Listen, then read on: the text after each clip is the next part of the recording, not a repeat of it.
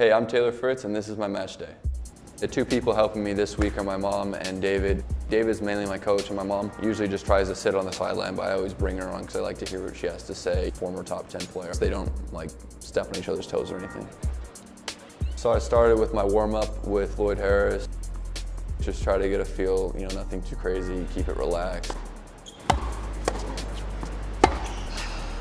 Yeah, just relax, warm up, get ready for the match.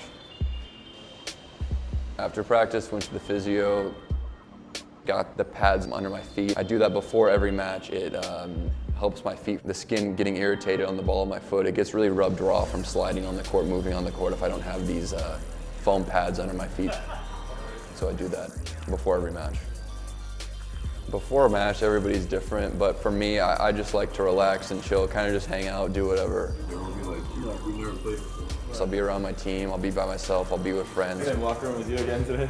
But really just relax and not stress too much about the match until it's time to go out and warm up, and then it's time that I kind of lock in. With the format, you have to be ready to go whenever because the sets go so quickly. So this is the second time it happened in my first match as well. You go out, I warm up, I'm all ready to go, and then they split, so I'm just back to the locker room and then come back out again to re-warm up. Taylor, five minutes? Yeah. Playing Liam, played each other a million times, but it's like he would always beat me in the juniors. Okay, we're going. Format really speaks to winning the big points. That third set could have gone either way. We played a ridiculous tiebreaker. He easily could have been up 2-1 on me, and then it gets really tough to come back. I mean, it's crazy. All the kids seem really into it, which is great to see a younger crowd being super excited about tennis. I'll get everybody, just calm. Tried to stop and sign every single kid's autograph that I could.